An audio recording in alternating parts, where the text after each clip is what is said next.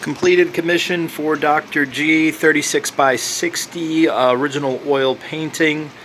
Painted off the Tracks Gallery, Plant City, in my studio in the Zizzy back.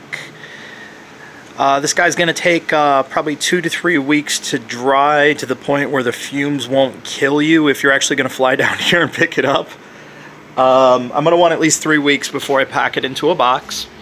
Let me know if you have any questions. It's palette knife and oil. It's really heavy impasto, and it's real sticky right now. She's ready to go. It just needs some time to dry. Thank you very much.